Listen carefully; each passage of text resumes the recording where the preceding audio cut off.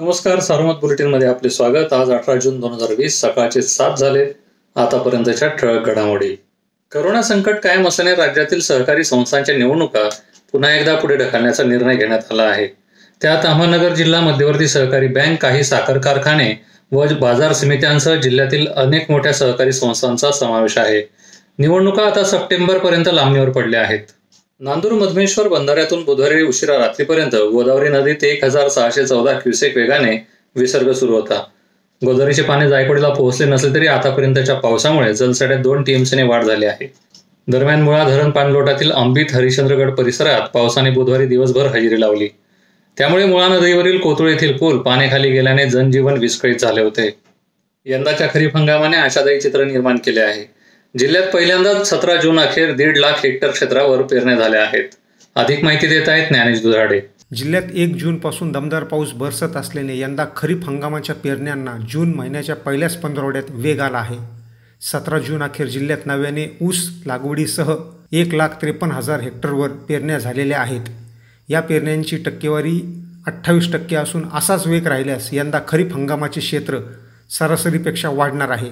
दरम्यान आत्तापर्यंत झालेल्या पेरण्यांमध्ये 1,40,000 हेक्टरवर हंगामातील विविध पिकांचा समावेश आहे, तर नव्याने 14,000 हेक्टरवर ऊस पिकाची लागवड झालेली आहे। जिल्ह्यात बुधवारी 5 कोरोनाबाधित आढळले। यात संगमनेर तालुक्यातील 4 तर अकोले तालुक्यातील एकाचा समावेश आहे। जिल्ह्यात कोरोनाबाधितांची संख्या 266 झाली। बुधवारी 5 जण कोरोनातून मुक्त झाले।